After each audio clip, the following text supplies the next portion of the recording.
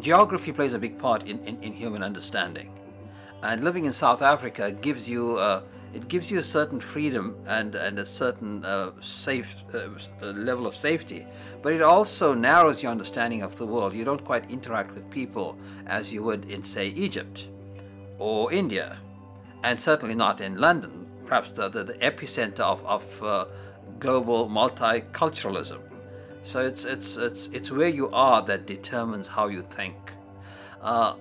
In coming to America, I've had to confront two things. Now that you ask, one is the changed conditions of America itself, and the other is that I was undergoing my own transformation. So I was being exposed to a different understanding of Islam in the West, and so my own understanding of Islam itself was converging with a new understanding of Muslims in the modern world. I think one of the big lessons I've learned in America is that people are primarily concerned about their own welfare. That's the one thing. But more importantly, that Islam fully recognizes that human beings are primarily concerned about their welfare. And Islam fully recognizes that and accommodates for that.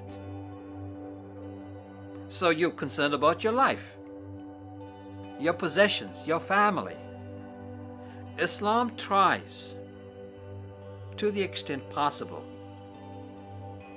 that it does not impose on you the burden. I know rhetoric says otherwise. You know, I'm going to give my life for Allah and I'm going to give my wealth for Allah.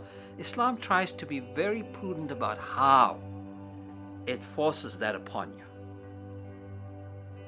It's not culture so much that challenges us as much as our understanding of culture. The big problem we have in this country, particularly amongst the enlightened, is that they consider culture as being something that is a part of a bigger whole, when in fact culture is the whole.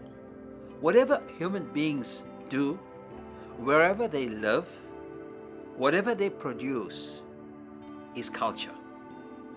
The religion they believe in, the foods that they eat, all fall within the rubric of culture.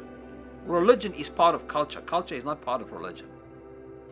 If you do not understand and confront the whole issue of what culture really means, you wouldn't be able to help people at the subcultural level who are trying to come to terms with their own cultural baggage. When a Pakistani comes with his cultural bag, his Islam is in his bag. When Rasulullah gave us Islam in 7th century Arabia, it was culturally defined. It was Arab culture that defined Islam in Arabia. It was not an acultural religion. Islam is very Arab-centered because it developed within an Arab milieu and absorbed elements of Arabian culture and removed aspects of that culture. That is an ongoing process. It's something that we are doing, perhaps more dramatically, but doing nonetheless in the United States. What Rasulullah did in 7th century Arabia is precisely what we have to do in this country. Separating that which is acceptable from that which is not acceptable.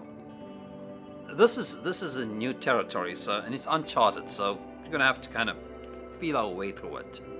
We don't have any precedents that, well, this is what happened in the 7th century and or the 12th century.